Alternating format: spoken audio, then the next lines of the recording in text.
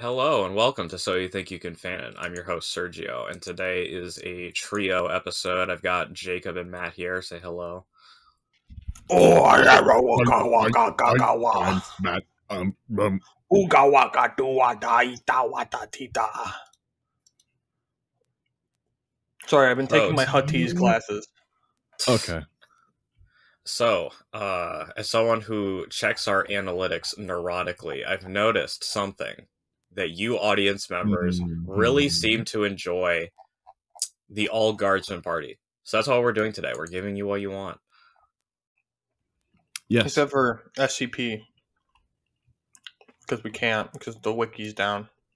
Yeah, because the Russians took it down. So Today's 5/19 of 22. We're gonna have to read a Ukrainian SCP next time to get back at the Russians.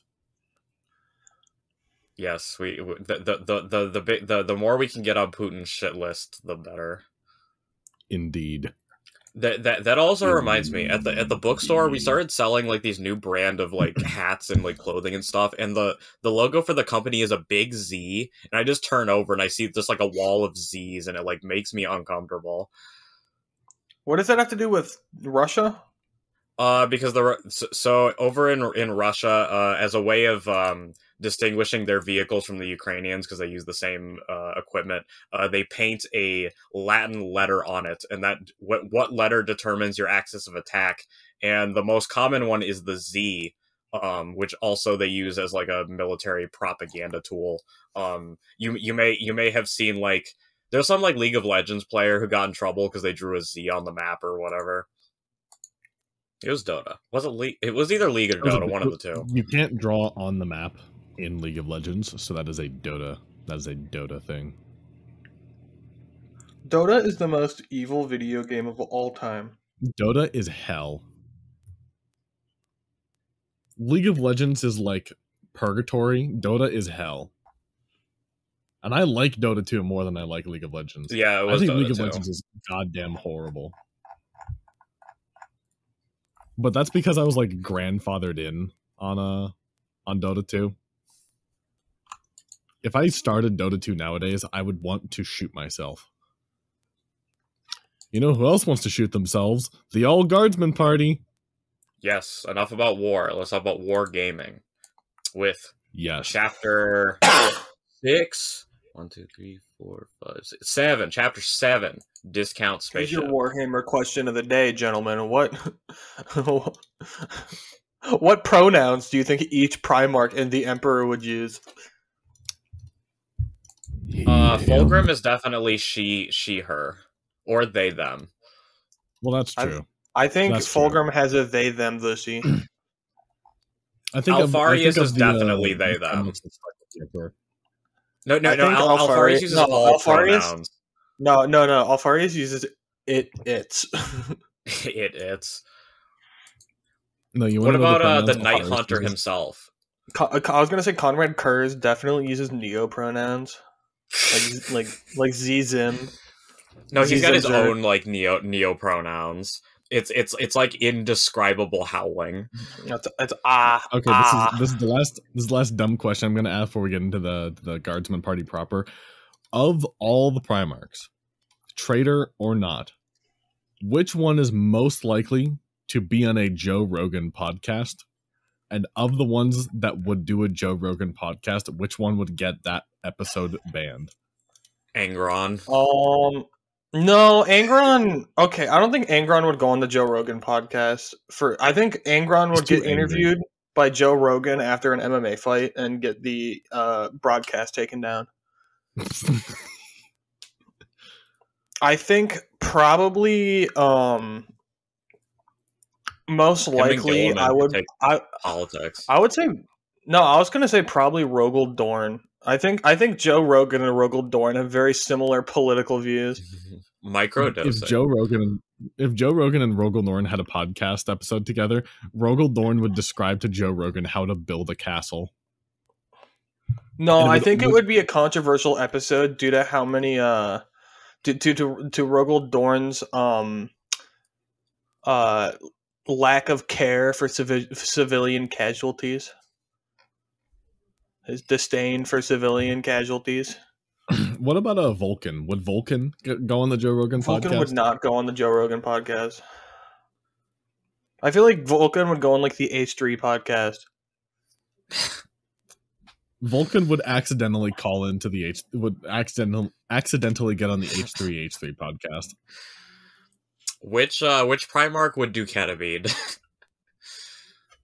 That Fulgrim? would almost certainly be Perturabo. No, that would just be Fulgrim. That would just be Fulgrim. The femboy. I think. What about I think Mortarion? No, Mortarion would do like Crocodile with a dirty needle. I was gonna say Lehman Russ. Lehman Russ would do like DMT. Lehman would do fucking what's that shit called? Ivermectin. Ivermectin. That's not even. That's not a drug. Sergio. That's just not a even a psychedelic. Well, I was gonna say fucking he'd shoot up horse tranquilizer, and my brain was like horse, and then it was like ivermectin. It's not horse tranquilizer either. Oh my god! I don't know. Maybe he's got worms. Oh, that reminds me. I had a fucked up dream about this podcast and a worm that involved both of those things. How? Before you talk about this, I want to say I also had a dream about this podcast, so I want to tell mine after yours. Oh, I had a dream about this podcast last night, but I'll talk about this earlier dream. So, I'm in my bathroom about to record like the podcast, and I look down at my phone to message you, and I look up at the mirror, and there's a worm like coming out of like the side of my face. But I don't feel it. Like I see it and I don't. It's not hurting me. And I'm like, oh crap. So I tugged on it and I tore its like head off and I threw it like on the sink. But more kept coming out. So I just keep pulling and tearing at it, and then eventually I get the whole thing out of me. And I'm thinking on my way to my podcast using my biology brain. I'm like, how the heck was that up into my face? And it wasn't choking me or messing with my brain or stuff like that. And I go and I talk to you about it on the podcast episode, and it gets aired on everywhere except for Fox News. Tucker Carlson won't talk about my face worm. He mentions I wonder why. it. We live in a society. He won't he won't go into it, and I'm talking to you on Twitter where I'm just it's so crazy that Fox News is censoring so you think you can fan it, and they won't talk about my face worm. Tucker Carlson doesn't want to cover Sergio's face worm. It wasn't even for a political reason in the dream. Fox News just didn't want to cover it for some reason. But what was your podcast dream? Okay, I think I can definitely if I scroll up, I can definitely find the source of the dream, or should I say the nightmare that I had. Let me find it. Okay, so this had to have been last night. I felt like it was a few days ago, but it definitely was related to this message that you posted yesterday at 1 a.m.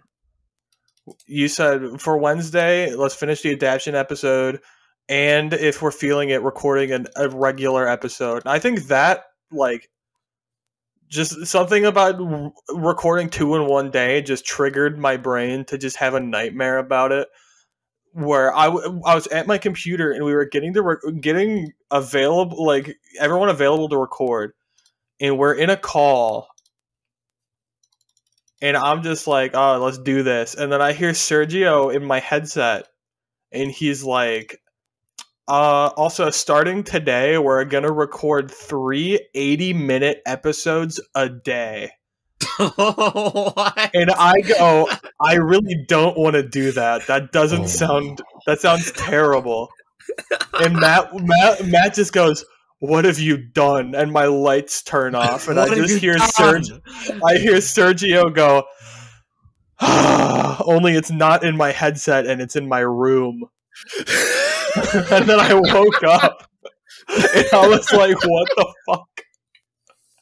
Oh my god. That was my nightmare. I don't think I have. I was gonna say I don't think I have dreams, but actually no, I do have dreams. I had an intense, epic 3-part dream last night about being a tiger that fucking came out of the sky. into 18th century England. What the fuck is wrong with you?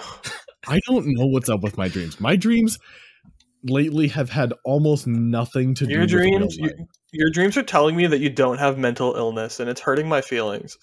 If I have a dream about real life, it's really, really depressing stuff. And if I have a dream that's not related to my life, it's the most random bullshit possible. Also, guys, I just made a discovery. I don't know if you noticed this, but on the Fanon server, the archived channel is spelled archived. Michael just spelled achieved with an R. Archived. Archived. Don't tell him. Just leave it. All right, let's actually. But yeah, that was my nightmare. All right, so we start off with the regular "I want you for the Imperial Inquisition" image. The squad is getting a tour of the impressively large shuttle they just boarded from none other than their former squad mate Nubby. Next they seen him, he'd been reassigned to quartermaster duties after his legs were removed by a treacherous interrogator. Now he's happily stomping around on a pair of augmetic legs while proudly explaining how he's the mission's supply officer. This announcement is being met with considerable skepticism by Sarge, who's the only member of the squad actually listening. Doc is paying far more attention to Nubby's shiny new metal legs and is interrupting the rambling tour with questions about how they've been attached. When Nubby doesn't provide any helpful answers, Doc asks Sarge to hold the little trooper up so he can take a look. Meanwhile, Twitch's curiosity and paranoia were driving him to find out just what is inside all of the large metal containers being loaded onto the shuttle. Cutter, who found the lack of sword-related topics in the tour incredibly boring, is helping the demolitions trooper by prying open one of the boxes. When the lid finally pops off, both guardsmen jump back and start swearing. Doc and Sarge, who is still holding Nubby up by the shoulders, come to see what the matter is. When Sarge sees what's inside the container, as well as the identical markings on all the other containers, he starts shaking the suspended guardsman angry terrier. Nubby! Just why the hell are we taking a few thousand servitors with us? The All Guardsman Party buys a spaceship. Cue intro. Were we supposed to read that all together? Was that your goal? Was to get us all to read it, and then none of us did. Sergio gave up halfway, and I didn't start. Well, no, well, I didn't. How was I supposed to know that? I thought I was just reading the square like we usually do. You're canceled. You're canceled. Whatever. What would the theme song for Guardsman Party be? It would be like a late 90s, early to late 90s animated TV show. Generation 10 Doctor Who opening. I was gonna be like 80s 90s sitcom opening. It's just it's the fucking Full House theme, but it's with Imperial trumpets. I also thought Always Sunny. Jacob, do you want to go next or should me? I'll go. So no shit. There we were, on a shuttle filled with tech priests and an army of servitors, on our way to assist in the purchase of an entire warp-capable starship for our Inquisitor. Not a normal space transport, not a shuttle, not a flyer, but an entire damned warp ship. The smallest of which were typically over 1 kilometer long and worth more than a dozen regiments of guard. And to top it all off, Nubby Nubs was standing there, proud as anything, telling the rest of us that he was in charge of the operation. It was completely unbelievable. To clarify, it wasn't unbelievable in the sense that we couldn't fathom how the universe could be so strange and cruel. We literally didn't believe a word Nubby had said. No one with a scrap of intelligence would send him out to buy the recaf, much less a bloody warp ship. Recaf is coffee. I don't know if we've explained that in other episodes before, but if this is the first time you're listening, Recaf is Warhammer 40k coffee. Coffee. Sure, we'd all trust Nubby at our back in a firefight at any day, but the man was a petty thief, a compulsive liar, and had actually been mistaken for a Gretchen on more than one occasion. Sarge told the trooper to stuff a sock in it, and we all went to get a more realistic briefing from the tech priests that were coming with us. There seemed to be a lot of cogboys in the big cargo shuttle with us. Every room or hallway was filled with creepy metal men skulking at each other in binary. We found the one that Oak had implied was the head tech priest in a conference room surrounded by others, a bunch of subordinates. He was obviously holding some sort of conference or briefing, but we couldn't understand any of the robotic chatter. Sarge just stood there awkwardly, and then started loudly clearing his throat until a few cogboys were waved away to deal with us. That became an annoying trend over our journey. The head tech priest and his senior flunkies would never talk to us directly. We were sure they could understand Gothic, but they just never seemed to speak in anything but their damned machine language.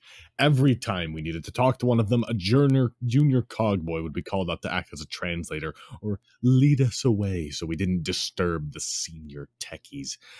This did not endear them to us, and we didn't go out of our way to treat them any better. We did get pretty familiar with the junior tech priests, though. Well, not exactly familiar. There were a bunch of them, and it was damned hard to pick out which pile of metal tentacles was Brother Ticinius and which was Brother Cassistus.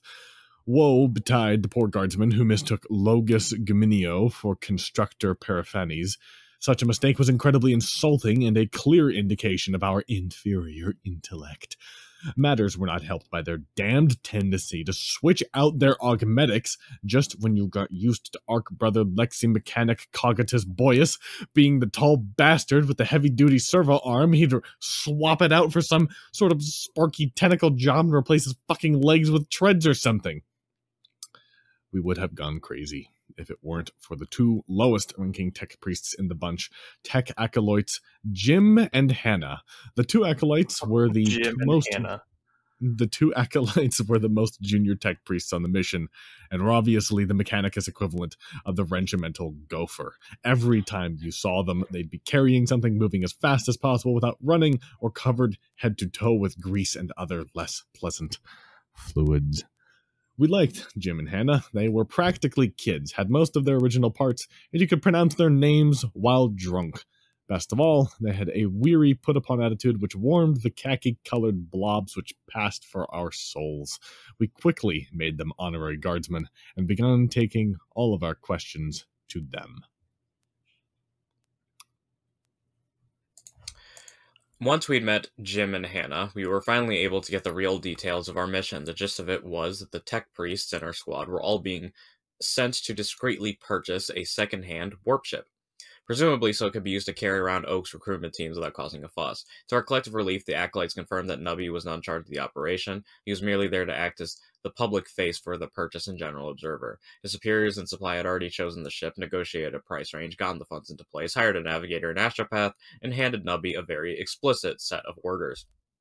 The head Magos and the other tech priests would handle everything else, and be more or less in command for the second the ship was deeded over and the original crew was evicted. They do the inspection, prep the ship for travel, and perform any repairs. Finally, once the priests deemed the ship ready for travel, they'd use their servitor to fly the whole damn thing back to some secret Inquisition shipyard for a refit. This all made sense to us, but it was still a wonder that Nubby had been chosen for any part of this mission. He insisted that his superiors had recognized his acquisition skills and personal experience with ships like this, not to mention his clever negotiation tactics and cunning mercantile mind. This was bullshit, and we all knew it. To a man, the rest of us believed he'd been sent because no one would ever look at him and think, inquisitorial agent. The rest of us were there to act as backup for Nubby. Okay, officially, this was because every procurer in the field was supposed to have a bunch of trustworthy and discreet agents to assist them. At first, we wondered why we had been chosen over the other available agents, but after we figured out why Nubby had been sent, it was plain as day why we were sent. Obviously, our squad had been chosen because we all looked like the sort of incompetent ex-guard goons that a complete cretin would employ as bodyguards. Thanks, Oak. Now we traveled. I can't fucking read. Hold on, my brain is catching up to my mouth. Now we traveled a fair bit during our careers in the Inquisition, but this trip was something else. This time we didn't have our own quiet section of ship. Instead, we were surrounded by dozens of cogboys running around preparing an army of servitors for crewing a warship. Everywhere you went, there'd be tech priests chattering at each other, chanting and lighting incense, welding random pieces of metal, or doing incredibly unsettling things to their servitors. The ship itself was some sort of mechanicus transport, and the quarters of it made us all think wistfully of the berths the Rupert had gotten for us. Apparently, when you become a full tech priest, you stop desiring beds fancier than a wide metal shelf or food that actually has flavor. Also, Mechanicus toilets can best be described as terrifying. I like to imagine they all just have like ports. Like they don't have assholes or cocks anymore. Like they just have like ports, like catheters and ports. I think they just have a bag. Yeah, what's it called? A fucking. There's a name for the bag. I can't think of what it is. I know what you're talking about. The poo-poo bag. Colostomy bag. Colostomy bag. Yeah. I like to imagine they just have like colostomy ports and like catheter ports, and they just go to the bathroom and they just plug it in. We all tried to stay out of the way and keep to ourselves, but it just didn't work. We always seemed to be underfoot or under tread or under anti-grav skimmer. There simply wasn't enough room for anyone that wasn't part of whatever mad plan the techies were all following. Cargo haulers would bowl through us during morning PT. Random tech priests would shout at us if we had touched or sat on anything. My dog is pissed. And our quarters were randomly repurposed for storage, sometimes while we were still in them. No man should wake up in a dark room surrounded by 30 deactivated servitors. None of us were happy, but Twitch had the worst of it. He just couldn't function without a secured perimeter. We were about ready to outright fortify a cargo bay and try to hold it against the Cog Boys when Doc got his idea. He suggested that the only way to survive the trip was to become part of the pattern. We spent the rest of the voyage following Jim and Hannah around like lost puppies. We slept when and where they slept. We ate when they ate. We did our best to help with whatever unpleasant task they were working on. We probably weren't very helpful, but it kept us alive and relatively sane. It was an immense relief when we finally reached our destination. We piled onto a shuttle and rode to a local orbital station where a few scribes were waiting to brief us on the purchase. We blew them all off and slept for about 20 hours in the blissful quiet of our Cogboy-free rental rooms. The briefings and preliminary negotiations took about a week, and aside from Nubby, none of us really had to do anything.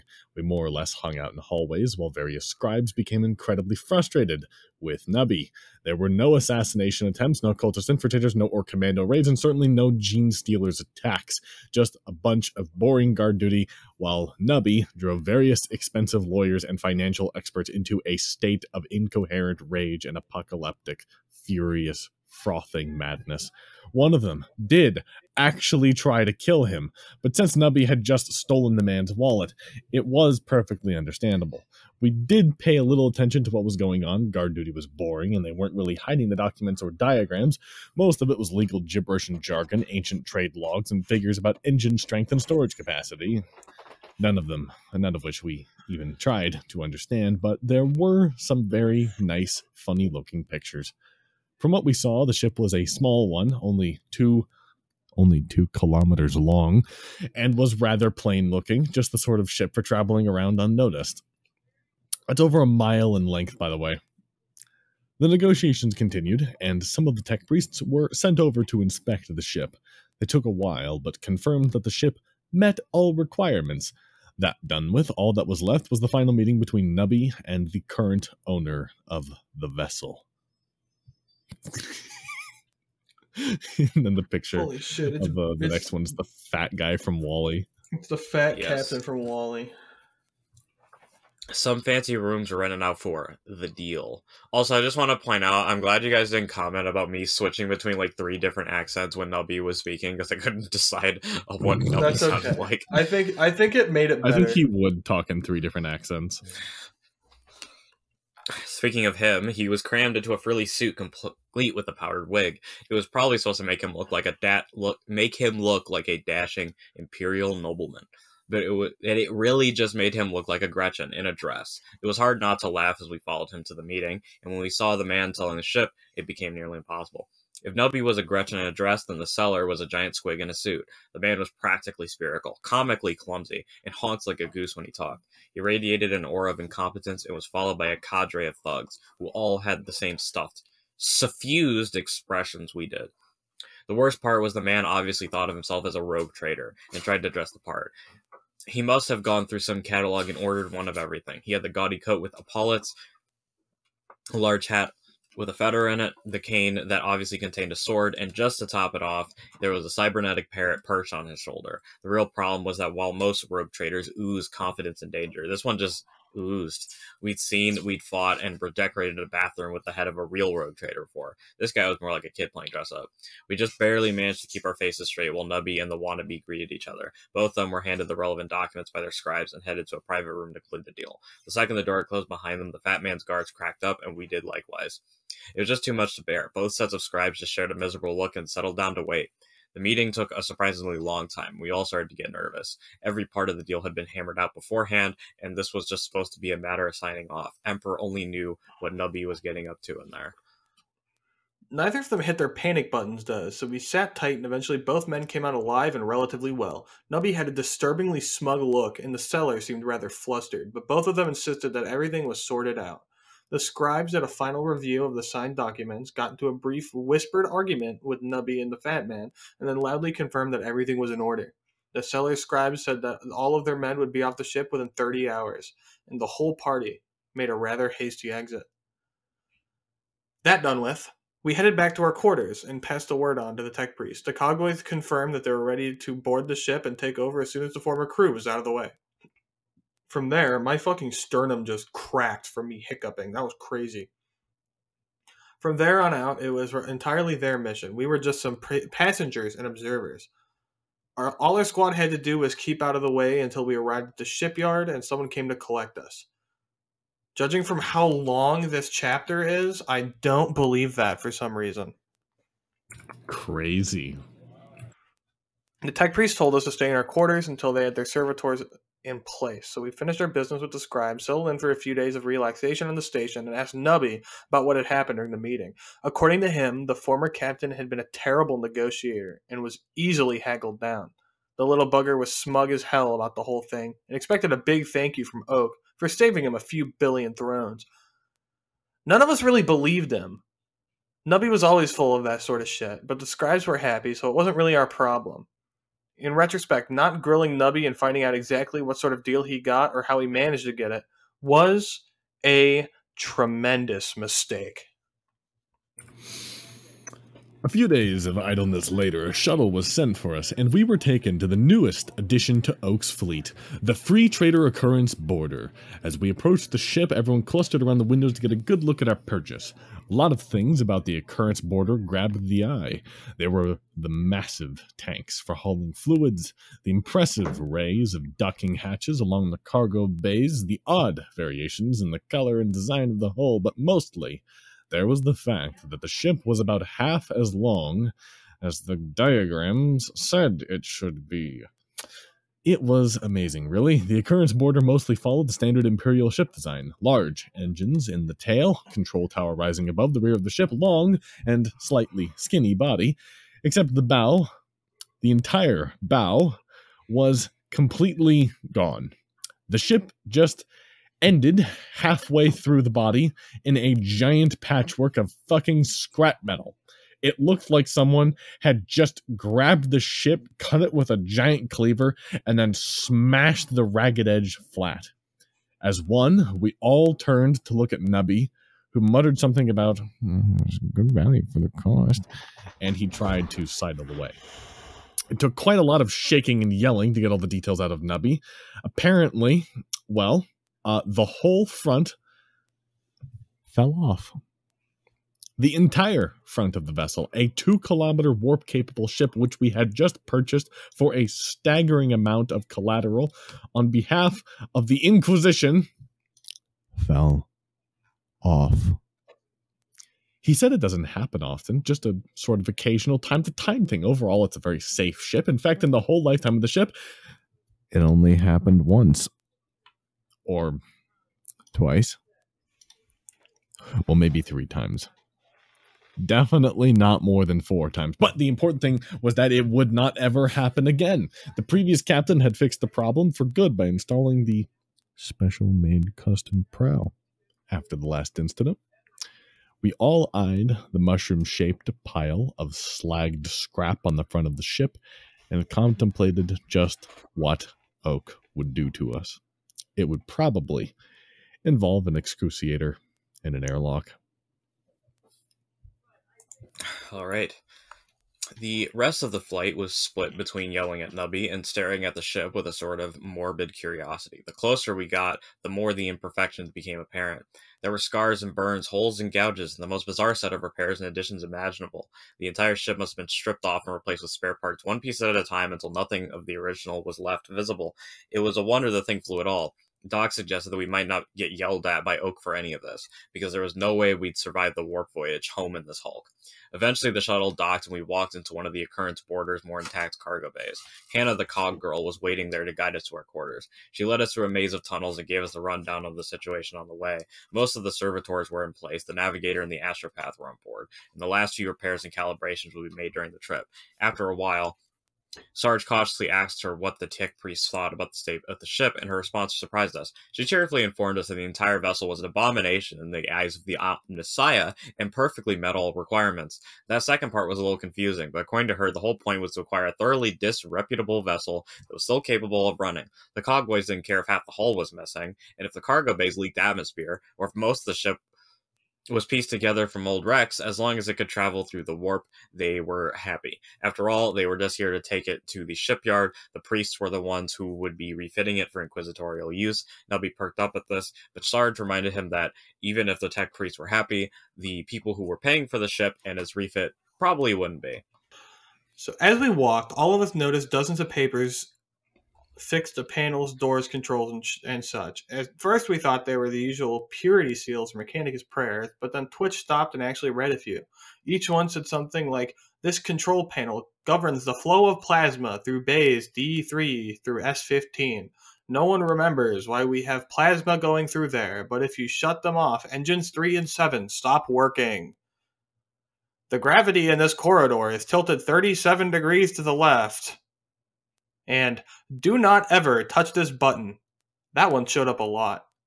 When we asked Hannah about the notes, she lowered her voice and advised us to take them very seriously. They must have been left by the former crew and were incredibly helpful, but we were never to mention any of them to any of the more senior tech priests. The cogboys were trying to ignore them since they didn't need advice from anyone outside the priesthood, but unfortunately the notes were far more accurate than their own scans.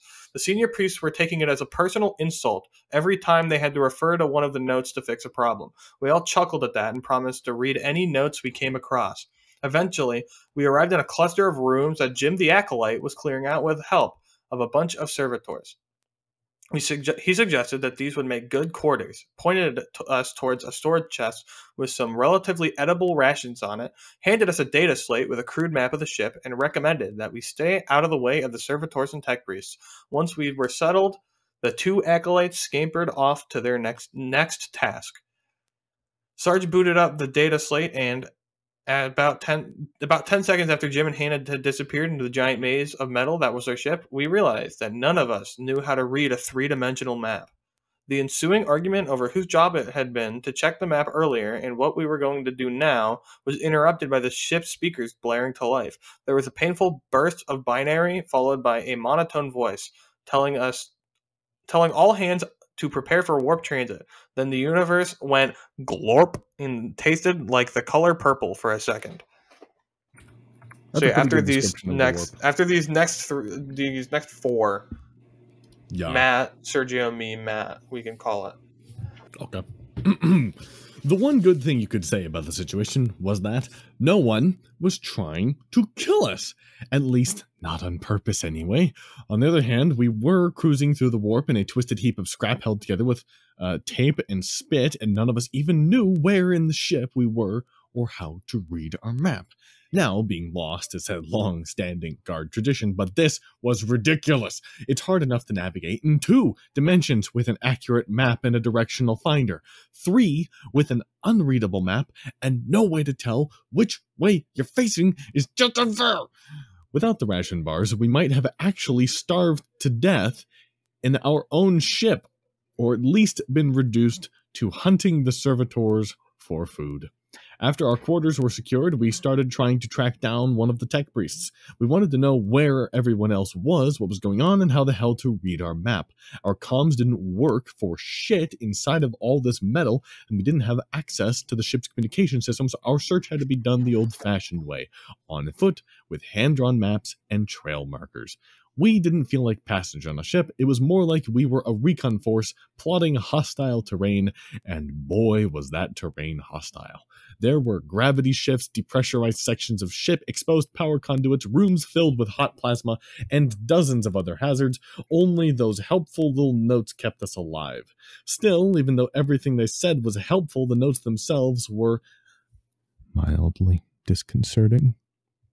They tended to be a little too precise, and Twitch swore that more of them were appearing in areas that we'd already been through. This is an Doc SCP. Oh wait, this is Sergius. I'm gaslighting myself. Yeah. But yeah, the like SVP object something something. It's a ship worth that progressively gets shittier, and there are post-it notes that appear out of nowhere to help you navigate it.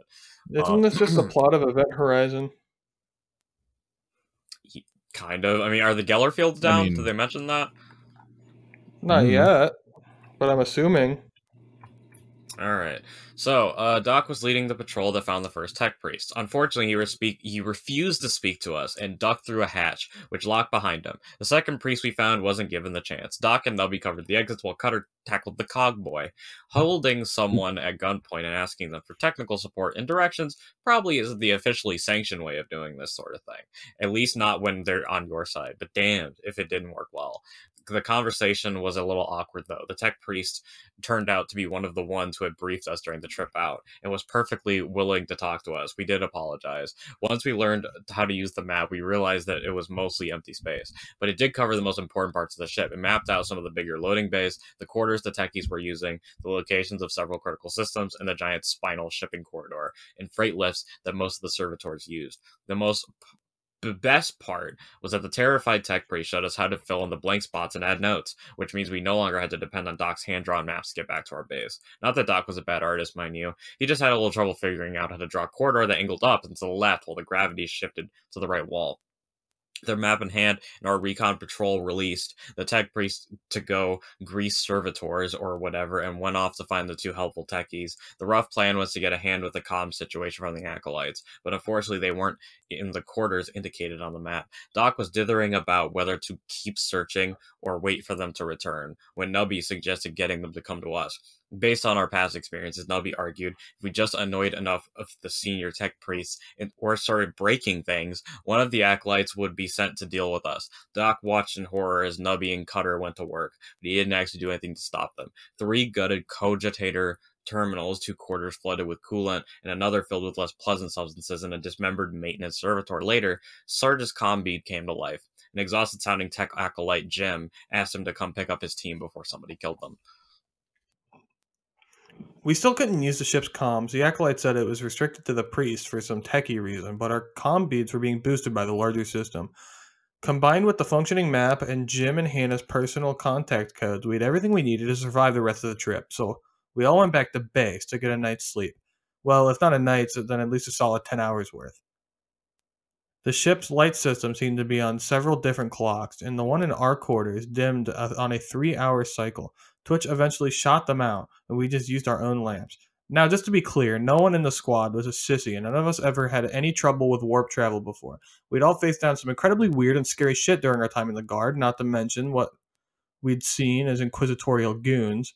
Our nerves might not have been made of steel, but they were definitely iron, or possibly some good quality bronze.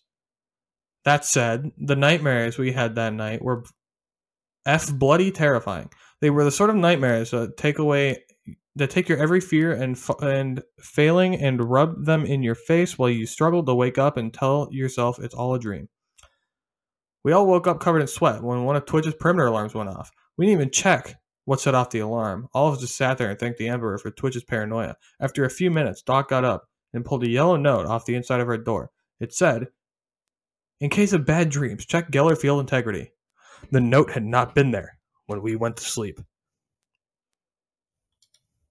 Oh, that's spooky. While the note's sudden appearance was mysterious as hell, none of them had steered us wrong so far, and this one was pointing us towards what might be a very serious problem. On the list of incredibly horrible things that can go wrong during warp transit, Geller field failure is pretty much at the top. The Geller field generator is literally the anti-getting devoured by demonic horrors device. It is rather important that it keeps performing that function at all times while traveling through the warp. The squad kitted up while Sarge calmed Jim and asked nicely if he'd heard about anything regarding problems with the Geller field. We all watched as Sarge's face started to gradually turn white and red and then purple. We bailed out of the room just ahead of the explosion of rage, and even though the sealed hatch, we heard Sarge taking out a lot of frustration on poor Jim. Would anybody in specific like to be Sarge? Well, Jake's gone, so I will be Sarge. It's the green text, right? Mm-hmm. The high points included... What do you mean, which one? Why are there 6? Who in their right mind would install a damaged Geller field generator? Who in their right mind would install 6 damaged Geller field generators? No, there is not a difference between damaged and refurbished. What do you mean it was in the technical briefing? What briefing for who? Where's Nubby? I'll kill, strangle, murder that little bastard. Goddamn, I'll show him a good deal. At that point, Sarge burst through the hatch, and Nubby decided it was a very good time to go check what had set off the outer perimeter alarm while the rest of us restrained the irate non-com. That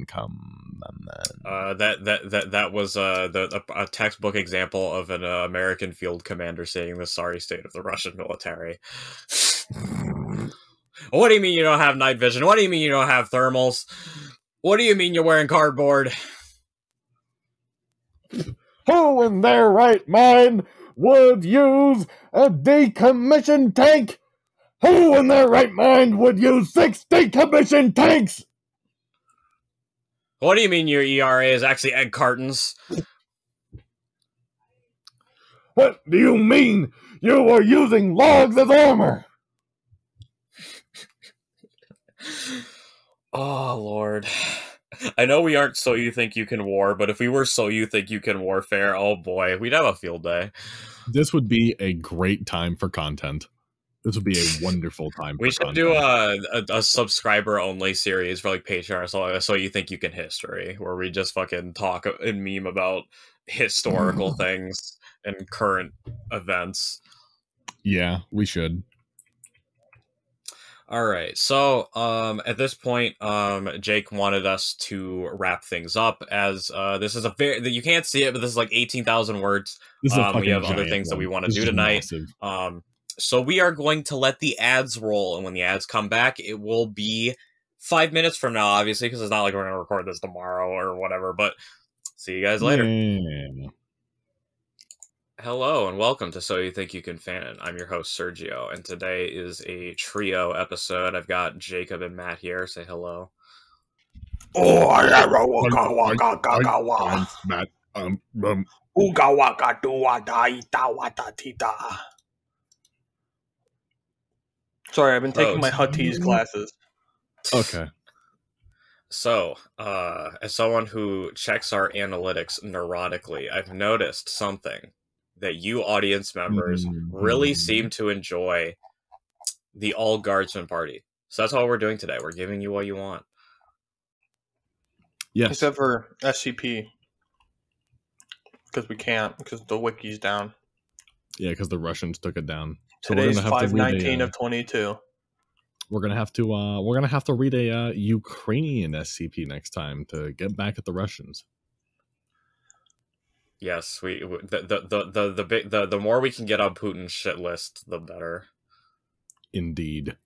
That also reminds me, at the bookstore, we started selling like these new brand of like hats and like clothing and stuff, and the logo for the company is a big Z, and I just turn over and I see just like a wall of Z's, and it like makes me uncomfortable. What does that have to do with Russia? Because over in Russia, as a way of distinguishing their vehicles from the Ukrainians, because they use the same equipment, they paint a Latin letter on it, and that what letter determines your axis of attack. And the most common one is the Z. which also they use as like a military propaganda tool. You may have seen like there's some like League of Legends player who got in trouble because they drew a Z on the map or whatever. It was Dota. It was either League or Dota, one of the two. You can't draw on the map in League of Legends, so that is a Dota. That is a Dota thing. Dota is the most evil video game of all time. Dota is hell. League of Legends is like purgatory. Dota is hell. And I like Dota 2 more than I like League of Legends. Yeah, it was I think Dota League of 2. Legends is goddamn horrible. But that's because I was like grandfathered in on Dota 2. If I started Dota 2 nowadays, I would want to shoot myself. You know who else wants to shoot themselves? The All Guardsman Party. Yes, enough about war. Let's talk about war gaming.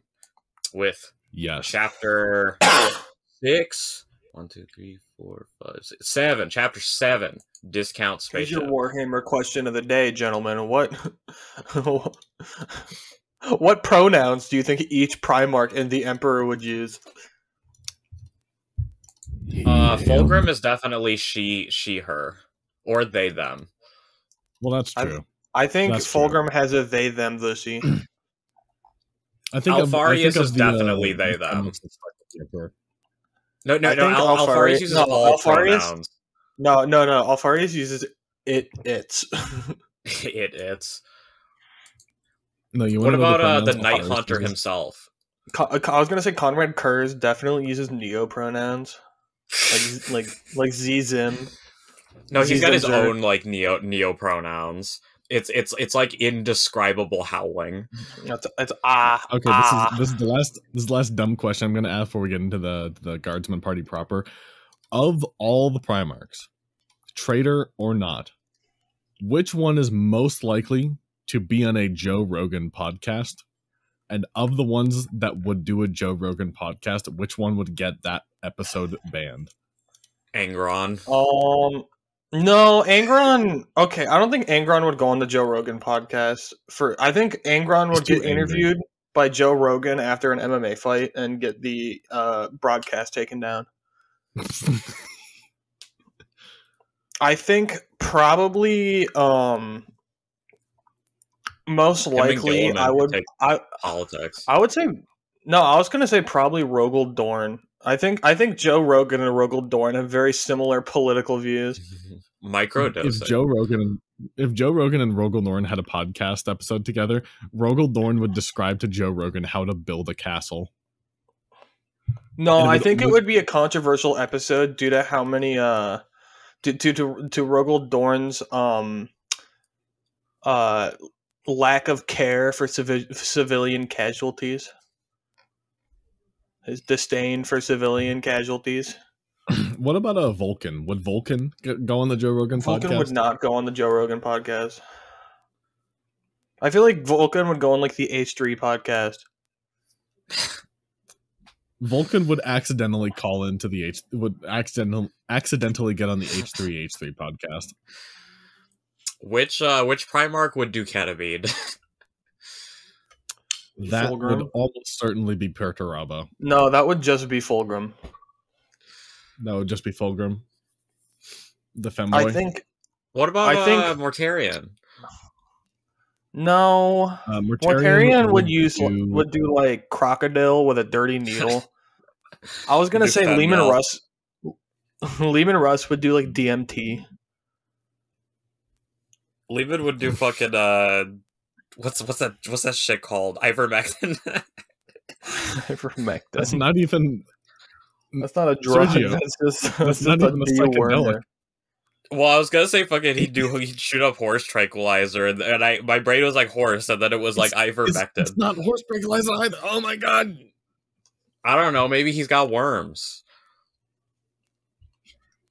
Oh, that reminds me. I had a fucked up dream about this podcast and a worm that involved both of those things.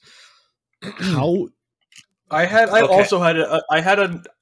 before you talk about this, I want to say I also had a dream about this podcast, so I want to tell mine after yours. Oh, I had a dream about this podcast last night, but I'll talk about this earlier dream. So, I'm in my bathroom about to record like the podcast, and I look down at my phone to message you, and I look up at the mirror, and there's like a worm like coming out of like the side of my face, but like I don't feel it, like I see it and I don't, it's not hurting me, and I'm like, oh crap. So I like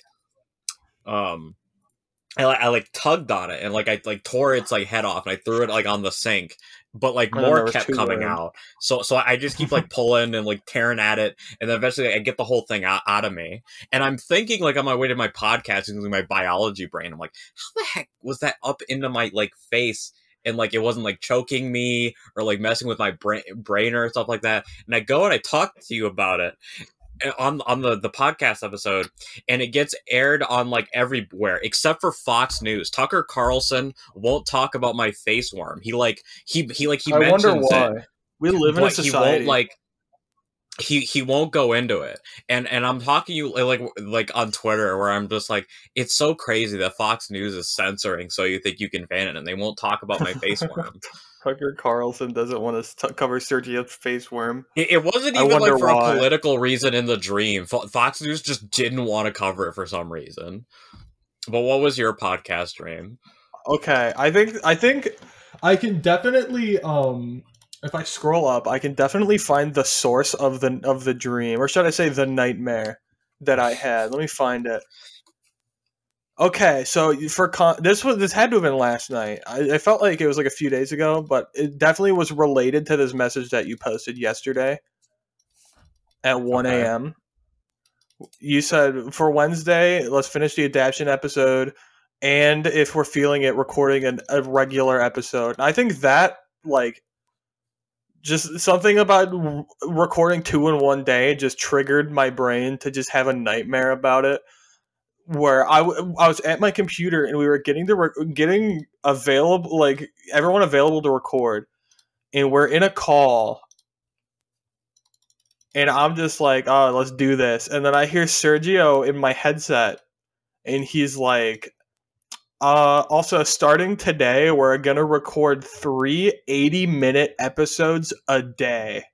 What? And I go, I really don't want to do that. That doesn't sound. That sounds terrible. And Matt just goes, "What have you done?" And my lights turn off, and I just hear Sergio go, "Only it's not in my headset, and it's in my room." And then I woke up, and I was like, "What the fuck?" Oh my god. That was my nightmare. I don't think I have. I was gonna say I don't think I have dreams, but actually no, I do have dreams. I had an intense, epic 3-part dream last night about being a tiger that fucking came out of the sky into 18th century England. What the fuck is wrong with you? I don't know what's up with my dreams. My dreams lately have had almost nothing to do with real life. Your dreams are telling me that you don't have mental illness, and it's hurting my feelings. If I have a dream about real life, it's really, really depressing stuff. And if I have a dream that's not related to my life, it's the most random bullshit possible. Also, guys, I just made a discovery. I don't know if you noticed this, but on the Fanon server, the archived channel is spelled archived. Michael just spelled achieved with an R. Archived. Archived. Don't tell him. Just leave it. All right, let's actually. But yeah, that was my nightmare. All right, so we start off with the regular "I want you for the Imperial Inquisition" image. The squad is getting a tour of the impressively large shuttle they just boarded from none other than their former squad mate Nubby. Ness they seen him, he'd been reassigned to quartermaster duties after his legs were removed by a treacherous interrogator. Now he's happily stomping around on a pair of augmetic legs while proudly explaining how he's the mission's supply officer. This announcement is being met with considerable skepticism by Sarge, who's the only member of the squad actually listening. Doc is paying far more attention to Nubby's shiny new metal legs and is interrupting the rambling tour with questions about how they've been attached. When Nebby doesn't provide any helpful answers, Doc asks Sarge to hold the little trooper up so he can take a look. Meanwhile, Twitch's curiosity and paranoia were driving him to find out just what is inside all of the large metal containers being loaded onto the shuttle. Cutter, who found the lack of sword-related topics in the tour incredibly boring, is helping the demolitions trooper by prying open one of the boxes. When the lid finally pops off, both guardsmen jump back and start swearing. Doc and Sarge, who is still holding Nubby up by the shoulders, come to see what the matter is. When Sarge sees what's inside the container, as well as the identical markings on all the other containers, he starts shaking the suspended guardsman angry terrier. Nobby! Just why the hell are we taking a few thousand servitors with us? The All Guardsman Party buys a spaceship. Cue intro. Were we supposed to read that all together? Was that your goal? Was to get us to all to read it, and then none of us did. Sergio gave up halfway, and I didn't start. Well, no, I didn't. How was I supposed to know that? I thought I was just reading the square like we usually do. You're canceled. You're canceled. Whatever. What would the theme song for Guardsman Party be? It would be like a late 90s, early to late 90s animated TV show. Generation 10 Doctor Who opening. I was gonna be like 80s 90s sitcom opening. It's just it's the fucking Full House theme, but it's with Imperial trumpets. I also thought Always Sunny. Jacob, do you want to go next or should me? I'll go. So no shit. There we were, on a shuttle filled with tech priests and an army of servitors, on our way to assist in the purchase of an entire warp-capable starship for our Inquisitor.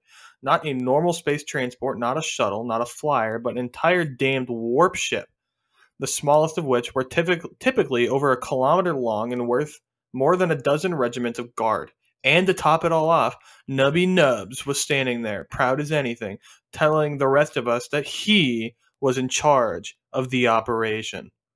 It was completely unbelievable. To clarify, it wasn't unbelievable in the sense that we couldn't fathom how the universe could be so strange and cruel. We literally didn't believe a word Nubby had said.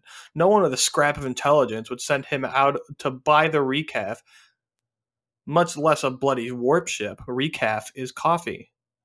I don't know if we've explained that in other episodes before, but if this is the first time you're listening, Recaf is Warhammer 40k coffee. Coffee.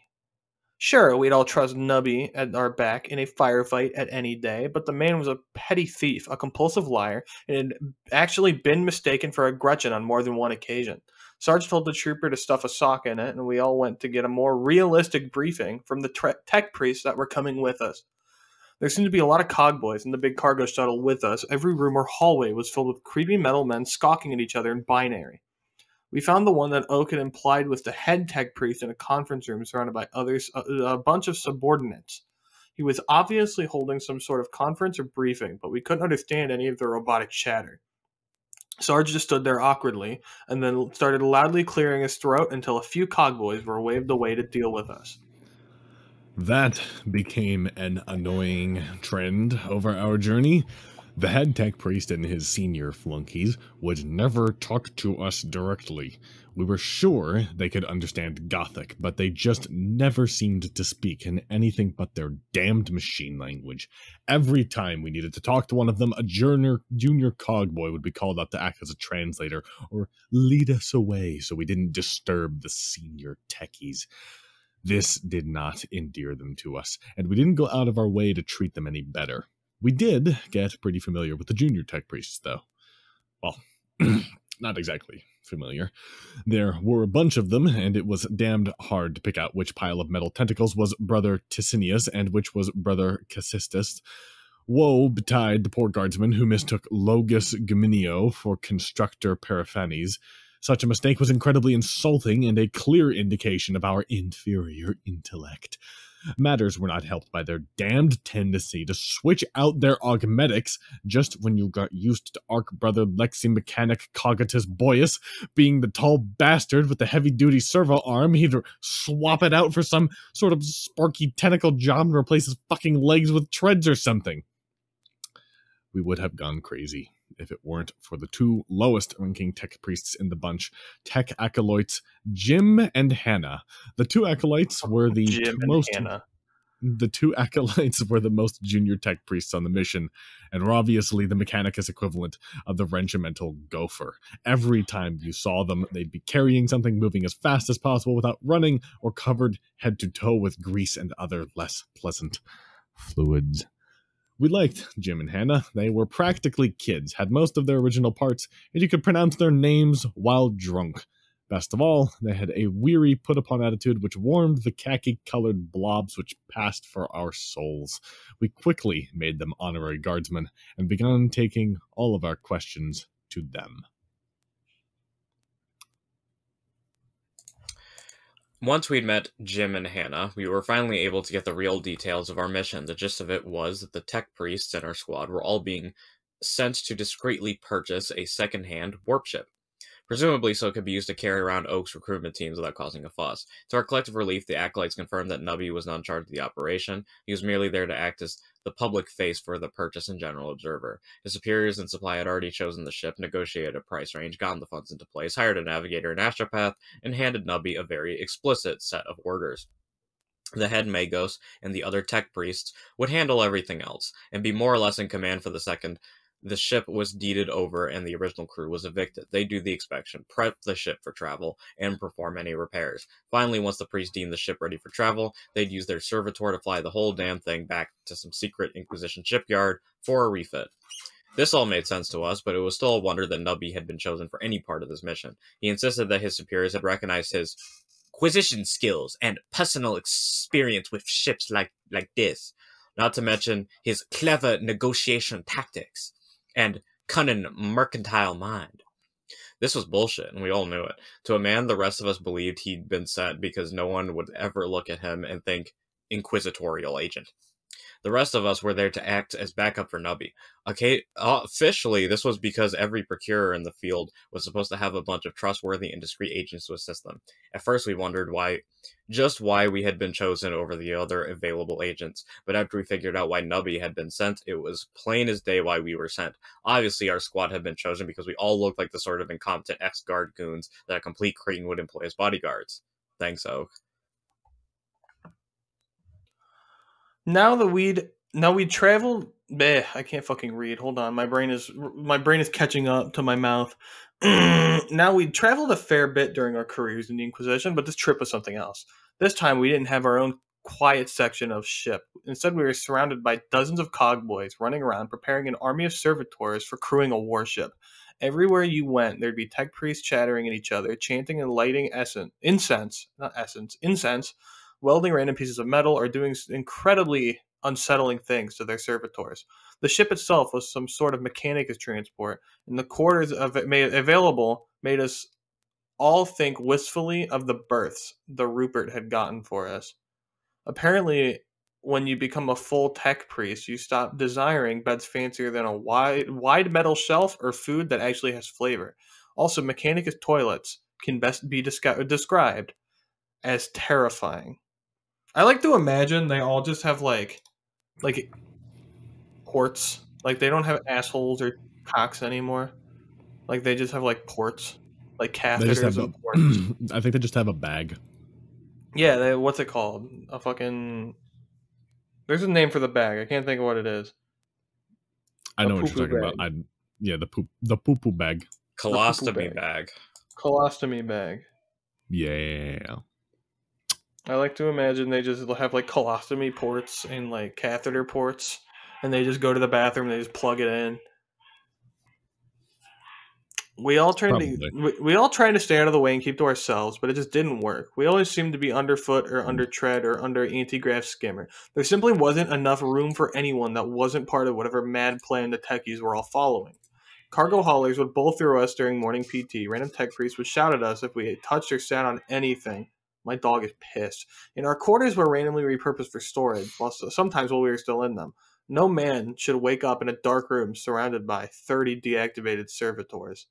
None of us were happy, but Twitch had the worst of it. He just couldn't function without a secured perimeter. We were about ready to outright fortify a cargo bay and try to hold it against the cogboys when Doc got his idea. He suggested that the only way to survive the trip was to become part of the pattern. We spent the rest of the voyage following Jim and Hannah around like lost puppies. We slept when and where they slept. We ate when they ate. We did our best to help with whatever unpleasant task they were working on. We probably weren't very helpful, but it kept us alive and relatively sane. It was an immense relief when we finally reached our destination.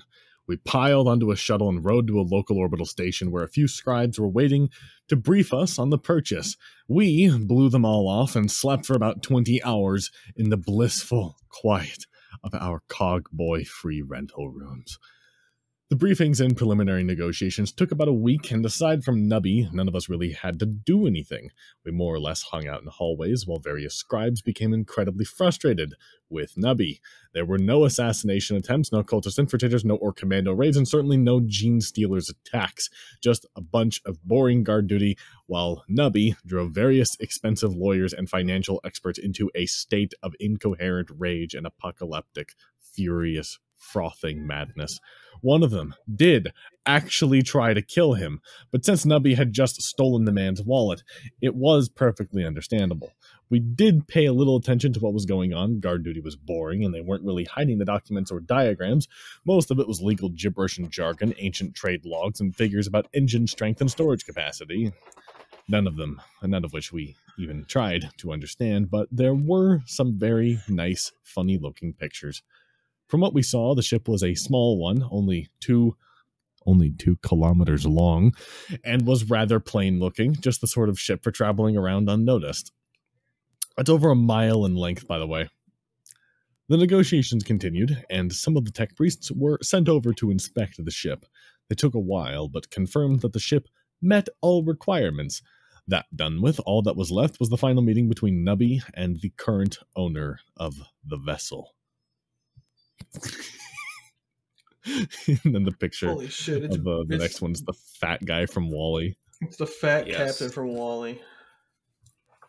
Some fancy rooms are rented out for the deal. Also, I just want to point out, I'm glad you guys didn't comment about me switching between like 3 different accents when Nubby was speaking, because I couldn't decide what Nubby sounded like. I think it made it better. I think he would talk in 3 different accents. Speaking of him, he was crammed into a frilly suit complete with a powdered wig. It was probably supposed to make him look like a dashing imperial nobleman. But it really just made him look like a Gretchen in a dress. It was hard not to laugh as we followed him to the meeting, and when we saw the man selling the ship, it became nearly impossible. If Nubby was a Gretchen in a dress, then the seller was a giant squig in a suit. The man was practically spherical, comically clumsy, and honked like a goose when he talked.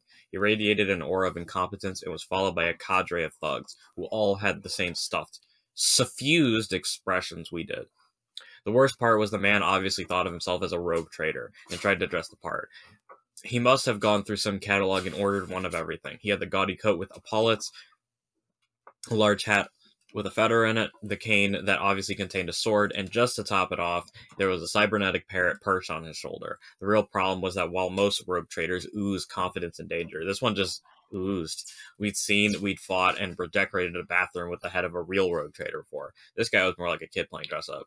We just barely managed to keep our faces straight while Nubby and the wannabe greeted each other. Both of them were handed the relevant documents by their scribes and headed to a private room to complete the deal. The second the door closed behind them, the fat man's guards cracked up, and we did likewise. It was just too much to bear. Both sets of scribes just shared a miserable look and settled down to wait. The meeting took a surprisingly long time. We all started to get nervous. Every part of the deal had been hammered out beforehand, and this was just supposed to be a matter of signing off. Emperor only knew what Nubby was getting up to in there. Neither of them hit their panic buttons, so we sat tight, and eventually both men came out alive and relatively well. Nubby had a disturbingly smug look, and the seller seemed rather flustered, but both of them insisted that everything was sorted out. The scribes did a final review of the signed documents, got into a brief whispered argument with Nubby and the fat man, and then loudly confirmed that everything was in order.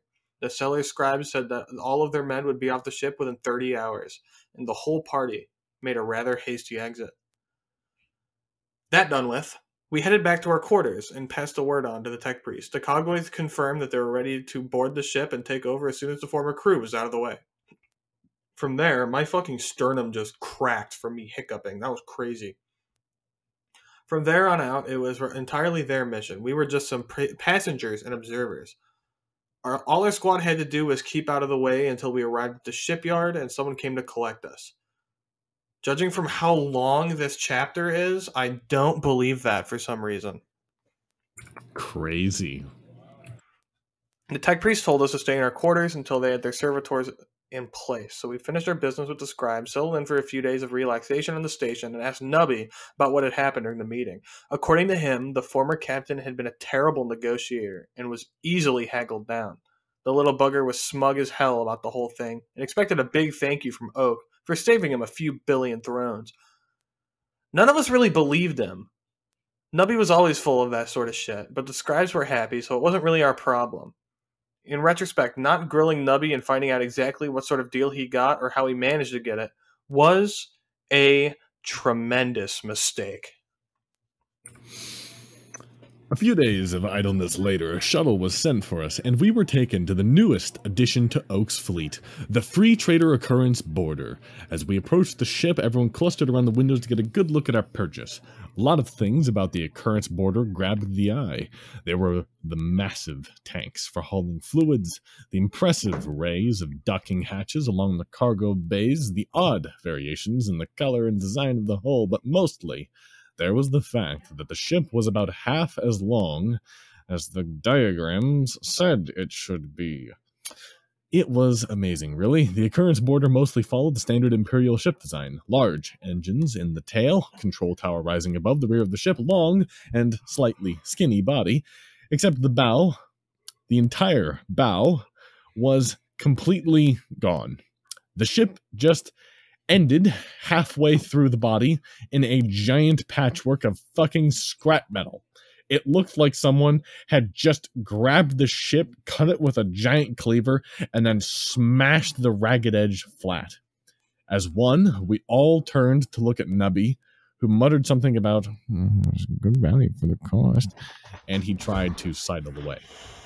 It took quite a lot of shaking and yelling to get all the details out of Nubby. Apparently, well, the whole front fell off. The entire front of the vessel, a 2-kilometer warp-capable ship which we had just purchased for a staggering amount of collateral on behalf of the Inquisition, fell off. He said it doesn't happen often, just a sort of occasional time-to-time thing. Overall, it's a very safe ship. In fact, in the whole lifetime of the ship, it only happened once. Or twice. Well, maybe 3 times. Definitely not more than 4 times. But the important thing was that it would not ever happen again. The previous captain had fixed the problem for good by installing the special-made custom prow.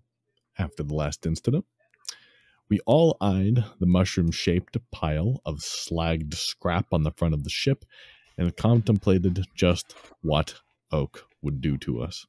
It would probably involve an excruciator and an airlock. All right.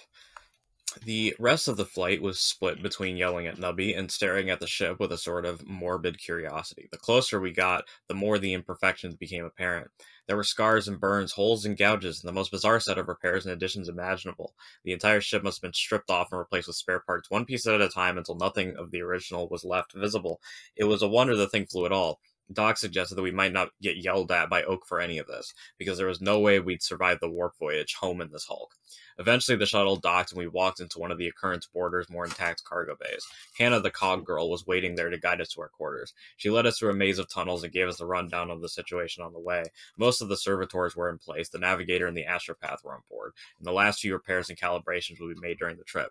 After a while, Sarge cautiously asked her what the tech priest thought about the state of the ship, and her response surprised us. She cheerfully informed us that the entire vessel was an abomination in the eyes of the Messiah and perfectly met all requirements. That second part was a little confusing, but according to her, the whole point was to acquire a thoroughly disreputable vessel that was still capable of running. The cogboys didn't care if half the hull was missing, and if the cargo bays leaked atmosphere, or if most of the ship was pieced together from old wrecks. As long as it could travel through the warp, they were happy. After all, they were just here to take it to the shipyard. The priests were the ones who would be refitting it for inquisitorial use. They'll be perked up at this, but Sarge reminded him that even if the tech priests were happy, the people who were paying for the ship and its refit probably wouldn't be.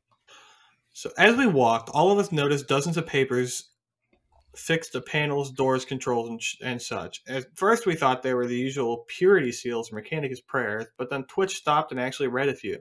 Each one said something like, "This control panel governs the flow of plasma through bays D3 through S15. No one remembers why we have plasma going through there, but if you shut them off, engines 3 and 7 stop working. The gravity in this corridor is tilted 37 degrees to the left. And do not ever touch this button." That one showed up a lot. When we asked Hannah about the notes, she lowered her voice and advised us to take them very seriously.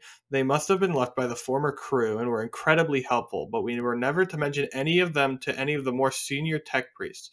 The Cog Boys were trying to ignore them since they didn't need advice from anyone outside the priesthood, but unfortunately the notes were far more accurate than their own scans. The senior priests were taking it as a personal insult every time they had to refer to one of the notes to fix a problem. We all chuckled at that and promised to read any notes we came across. Eventually, we arrived in a cluster of rooms that Jim the Acolyte was clearing out with help of a bunch of servitors. He suggested that these would make good quarters, pointed us towards a storage chest with some relatively edible rations on it, handed us a data slate with a crude map of the ship, and recommended that we stay out of the way of the servitors and tech priests. Once we were settled, the two acolytes scampered off to their next task. Sarge booted up the data slate, and at about 10 seconds after Jim and Hannah had disappeared into the giant maze of metal that was their ship, we realized that none of us knew how to read a three-dimensional map. The ensuing argument over whose job it had been to check the map earlier and what we were going to do now was interrupted by the ship's speakers blaring to life. There was a painful burst of binary followed by a monotone voice telling all hands to prepare for warp transit. Then the universe went glorp and tasted like the color purple for a second. So yeah, after these next four, yeah. Matt, Sergio, me, Matt, we can call it. Okay.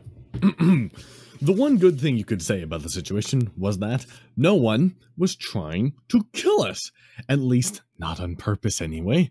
On the other hand, we were cruising through the warp in a twisted heap of scrap held together with tape and spit, and none of us even knew where in the ship we were or how to read our map. Now, being lost is a long-standing guard tradition, but this was ridiculous. It's hard enough to navigate in 2 dimensions with an accurate map and a directional finder, 3 with an unreadable map, and no way to tell which way you're facing is just unfair. Without the ration bars, we might have actually starved to death in our own ship, or at least been reduced to hunting the servitors for food.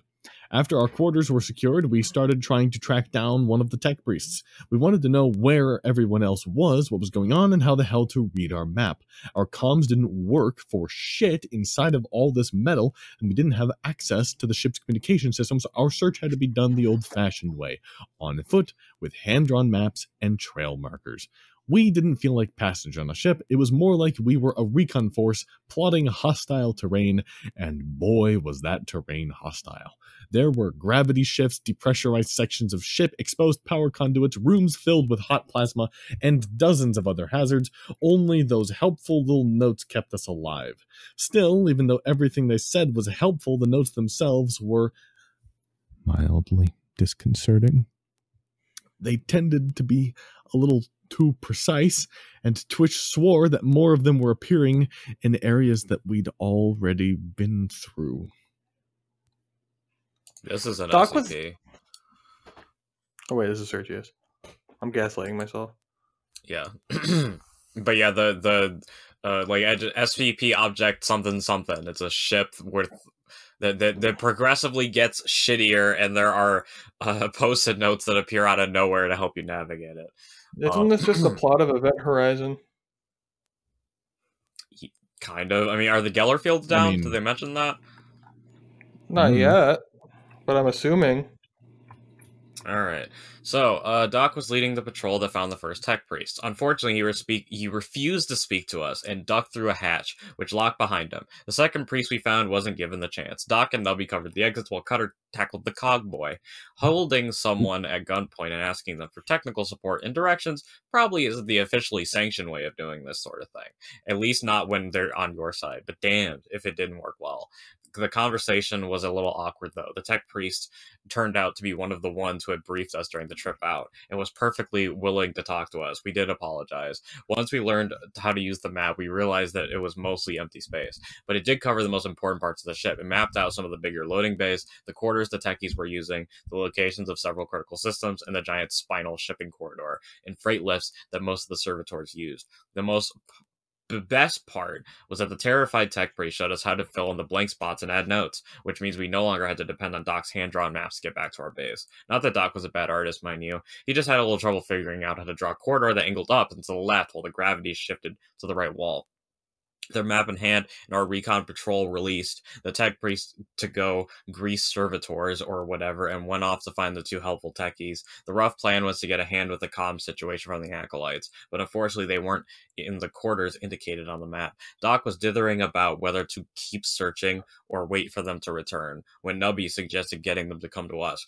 Based on our past experiences, Nubby argued if we just annoyed enough of the senior tech priests or started breaking things, one of the acolytes would be sent to deal with us. Doc watched in horror as Nubby and Cutter went to work, but he didn't actually do anything to stop them. 3 gutted cogitator terminals, 2 quarters flooded with coolant, and another filled with less pleasant substances, and a dismembered maintenance servitor. Later, Sarge's comm bead came to life. An exhausted-sounding tech acolyte, Jim, asked him to come pick up his team before somebody killed them. We still couldn't use the ship's comms. The acolyte said it was restricted to the priest for some techie reason, but our comm beads were being boosted by the larger system. Combined with the functioning map and Jim and Hannah's personal contact codes, we had everything we needed to survive the rest of the trip, so we all went back to base to get a night's sleep. Well, if not a night's, then at least a solid 10 hours worth. The ship's light system seemed to be on several different clocks, and the one in our quarters dimmed on a 3-hour cycle. Twitch eventually shot them out, and we just used our own lamps. Now, just to be clear, no one in the squad was a sissy, and none of us ever had any trouble with warp travel before. We'd all faced down some incredibly weird and scary shit during our time in the Guard, not to mention what we'd seen as inquisitorial goons.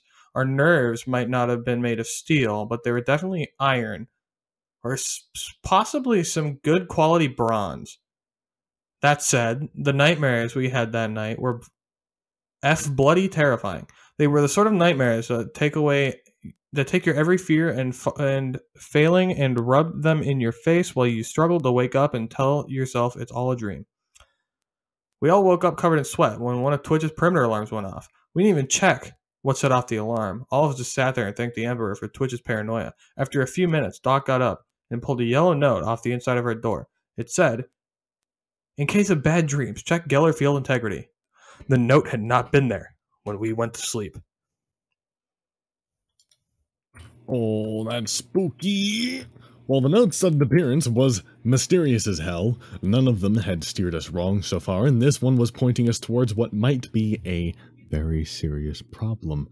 On the list of incredibly horrible things that can go wrong during warp transit, Geller field failure is pretty much at the top. The Geller field generator is literally the anti-getting devoured by demonic horrors device. It is rather important that it keeps performing that function at all times while traveling through the warp. The squad kitted up while Sarge calmed Jim and asked nicely if he'd heard about anything regarding problems with the Geller field. We all watched as Sarge's face started to gradually turn white and red and then purple. We bailed out of the room just ahead of the explosion of rage, and even though the sealed hatch, we heard Sarge taking out a lot of frustration on poor Jim. Would anybody in specific like to be Sarge? Well, Jake's gone, so I will be Sarge. It's the green text, right? Mm-hmm. The high points included... What do you mean, which one? Why are there 6? Who in their right mind would install a damaged Geller field generator? Who in their right mind would install 6 damaged Geller field generators? No, there is not a difference between damaged and refurbished. What do you mean it was in the technical briefing? What briefing for who? Where's Nubby? I'll kill, strangle, murder that little bastard, goddamn, I'll show him a good deal. At that point, Sarge burst through the hatch, and Nubby decided it was a very good time to go check what had set off the outer perimeter alarm while the rest of us restrained the irate non-com. That was a textbook example of an American field commander saying the sorry state of the Russian military. What do you mean you don't have night vision? What do you mean you don't have thermals? What do you mean you're wearing cardboard? Who in their right mind would use a decommissioned tank? Who in their right mind would use 6 decommissioned tanks? What do you mean your ERA is actually egg cartons? What do you mean you are using logs as armor? Oh, Lord. I know we aren't So You Think You Can War, but if we were So You Think You Can Warfare, oh boy, we'd have a field day. This would be a great time for content. This would be a wonderful time. We should do a subscriber-only series for like Patreon, so You Think You Can History, where we just fucking talk and meme about historical things and current events. Yeah, we should. All right, so at this point, Jake wanted us to wrap things up, as this is a very, you can't see it, but this is like 18,000 words. We have other things that we want to do tonight. So we are going to let the ads roll, and when the ads come back, it will be 5 minutes from now, obviously, because it's not like we're going to record this tomorrow or whatever, but see you guys later. Yeah.